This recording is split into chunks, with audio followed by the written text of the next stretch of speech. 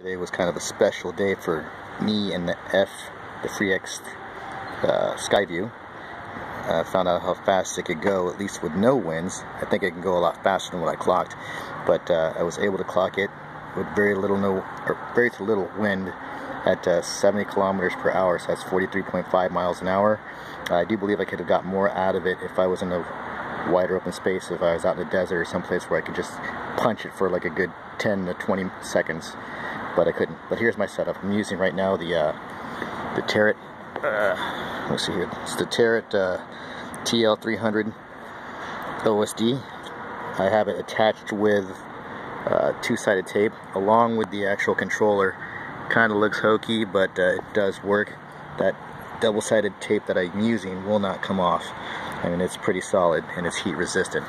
I'm also sporting the now Wakera D2 gimbal.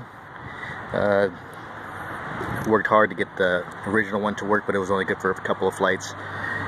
Also using, as you can see, I've actually installed the extended fuselage. I now use the 5400 milliamp batteries instead of the 3000 that this one came with, and you can see the difference in size, just how much juice you're going to get with that if you do cross over and do get that fuselage. Is just worth it. I mean, you're going to get more flying time. Alright, also using the, as far as FPV, I'm using the TS832TX along with the cloverleaf antenna for long distance. My monitor, I'm using the Bosscam. It's all Bosscam, as well as the TX Bosscam Galaxy D2 7-inch monitor with dual antennas.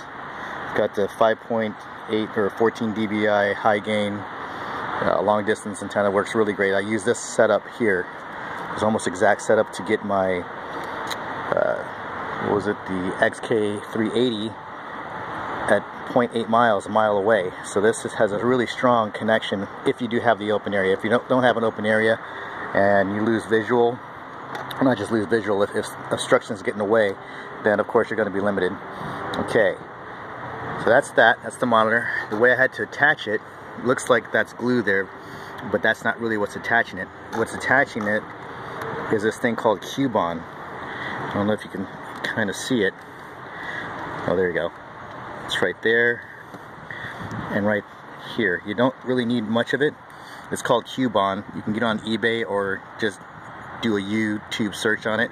Stuff as strong as steel. So all you have to do is just mount the D2 Galaxy D2 on the bracket that it came with. But you're going to use, well, what I used, you don't have to, but what I used was the actual Cubon to secure it, and it's not coming off. It's like steel. So pretty crazy. Now I use a generic holder. This one, I guess they said it was for the DJI, but what I had to do was the loop that came with this, I kind of had to file it down with a Dremel or a rotary tool so that this part would fit on top. And it's just secured with your basic Allen screw. Now I'm deciding whether or not I'm going to use the Cubon to secure it more, but I have not taken this apart yet. I might take the receiver apart. If I see a video from Dustin Dunnell, when he likes to go long distance on everything he does, and this Freex is definitely something that you want to do a lot of mods to, that you can. So if he wants to get more distance out of that and he shows a way to further modify this receiver, that's what I'm going to do. But I want to make sure that I can take it off without having to, without this being a problem. So I don't want to use the Cubon on it just yet, unless I take it apart and know that this will stay on and I don't have to worry about it. If I don't have to worry about it, then I'm going to secure it even tighter. But yeah, it's tight right now. It's not coming apart. And that's basically it. That's my rig right now. I'm going to go ahead and boot it up so that you can see the telemetry stream, how it works. Just give me a second here. I'm going to go ahead and turn on the receiver first. Actually, there. And I'm going to go ahead and put the high capacity battery in. I don't know how I'm going to do this with one hand, so I'm just going to drop the phone for a second. You'll see nothing. Talk amongst yourselves while I put this in. Thanks.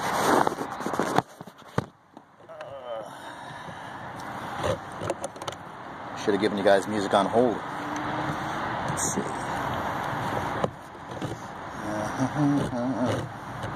You get to listen to me hum instead. Alright, there we go. There we go.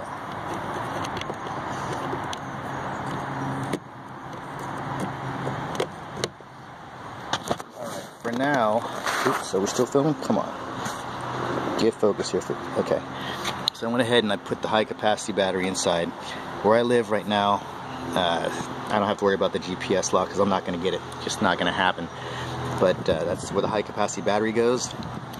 And here is the controller for the OSD, the TL300 OSD. I'm going to go ahead and turn on. I don't know if you're going to be able to see this. Probably not because it's so bright. I'm going to turn on the computer.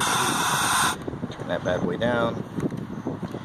And then what I'm going to do is go ahead and try to find the right channel for this. I might have to do it inside where I can see. Well, let's see if I can. Oh, move, dog. Okay, let's see here. I think I need to be at channel E7. Okay, don't make me look bad. Oh, I forgot to turn on my camera. Duh, that doesn't help. And let's see here, gonna turn that up so you can see the gimbal's working.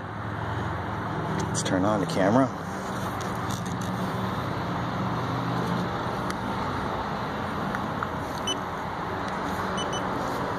Okay. Alright, there we go. There we go. And so there you see the telemetry screen. And that is the screen that I was looking at today to see how far away the actual Freex was from me. You can see that's the vertical height, how high you're going. The speed, the S is the kilometers per hour. That's what I was looking at today. And so, yeah, that's how I was able to monitor exactly how fast this sucker was going. Whenever you're setting this up, when you set it up, you have to hit this button right here. Oops, what are you doing going crazy here? Calm down, calm down. Okay. For the turret, you just need to press this button, and that's your home button. It's a lot of things. It's your menu button, your home button, and what'll happen is, I don't know if you can see this, probably not, but it should say home once you press it. I'm going to press now. I said I'm going to press now. There you go. It says home, okay. Now everything's reset to 0, and so when I take off, that is going to show all that information. Right now, oh, 6 satellites right now, okay. But definitely, oh, I actually even have green lights on the Freex, but I'm not about to turn it on right now. Not happening. Also switch the blades over to the Phantom 3 props. I don't know if I mentioned that earlier, but I think that was one reason why I was able to get a little bit more speed. Made a little bit more noise, even though I balanced the blades, but definitely felt more speed, more control over it. So, alright, so that's my initial setup. Hope you guys can get something off of it that will help you. Obviously, you're going to be spending a little bit of money if you're going to do the FPV project. Freex was, I bought mine for $189. You could get the one that already has the FPV on it for $450. And, you know, that's got all the bells and whistles on it that you need. But the thing I like about doing it on my own is that all this stuff that I'm doing with it, mainly, I can transfer a lot of it to another machine. So like this receiver, the antennas,